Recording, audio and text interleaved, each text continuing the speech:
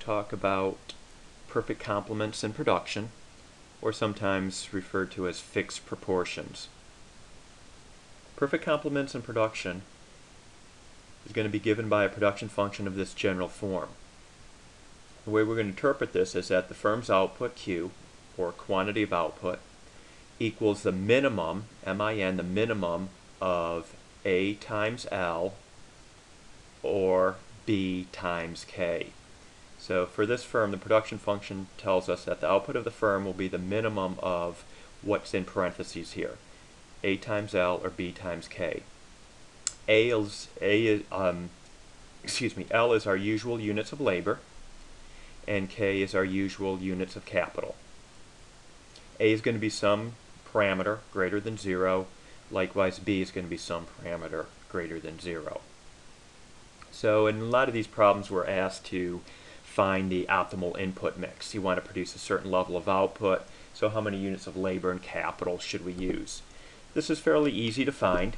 For any given level of output, say Q star, the optimal input mix is given by these two conditions. The optimal units of labor, L star, is given by how many units of output you're interested in producing, divided by that parameter A. And the optimal number of units of capital you want to use is going to be given by how much output you want to produce, again Q star, divided by parameter B. So you just need to remember this this result here. Q star divided by A and Q star divided by B gives you the respective units of labor and capital.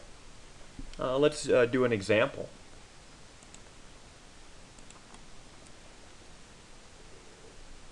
Here the firm's output is given by the minimum of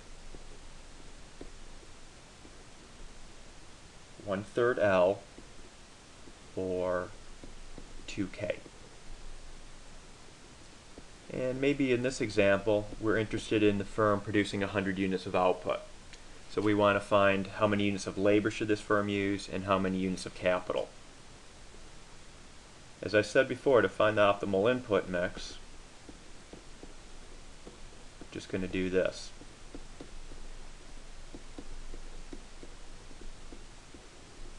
So in this case, our Q star is 100, our A is 1/3. Over here for units of capital, Q star again is 100 and B happens to be 2. So upon substitution, we want to use 300 units of labor and 50 units of capital. That would be your ideal input mix. We can verify that result by plugging these numbers back into the production function.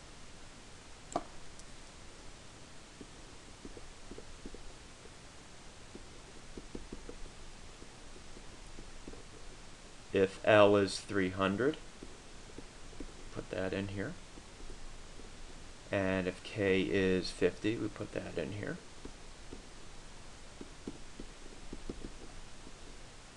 So 1/3 of 300 is 100, and 2 times 50 is 100. So yes, this is the ideal way of producing 100 units of output, using 300 units of labor and 50 units of capital. Let's look at another example. There may be a simpler example. The quantity of output equals the minimum of L and K. Maybe we're a business and we provide school bus rides. So L might be our bus drivers, and K equals number of buses. And in this case, maybe we want to provide 10 bus rides. So 10, our output is bus rides. So what's going to be the ideal way of doing that?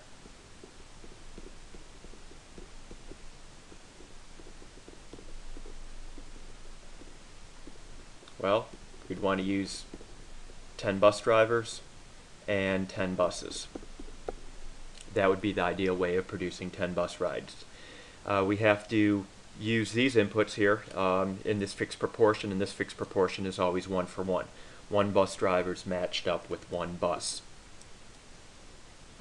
So for example, if you wanted to provide 10 bus rides and you had, say, 12 bus drivers and only 10 buses, the best you're going to do here is only producing 10 bus rides. You have 2 more workers than is necessary to produce 10 bus rides. So the optimal input mix in this case always calls for using 1 unit of labor with 1 unit of capital. Okay, let's do one more example.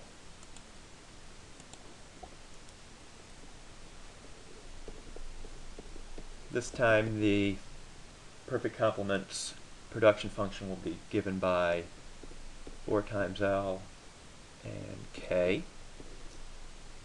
And maybe we have some information here that the wage that the firm pays is $100 per worker. W is the wage. R is the price of capital, and maybe that's $80 per unit of capital. And what we want to find here is what is the minimum cost of producing 16 units of output. What's the minimum cost of producing 16 units of output?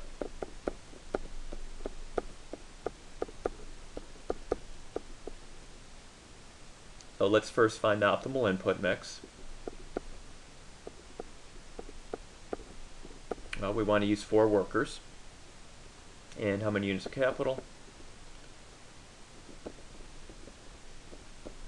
Here B is just 1, so 16 divided by 1 is just 16. So the optimal input mix calls for using 4 units of labor and 16 units of capital.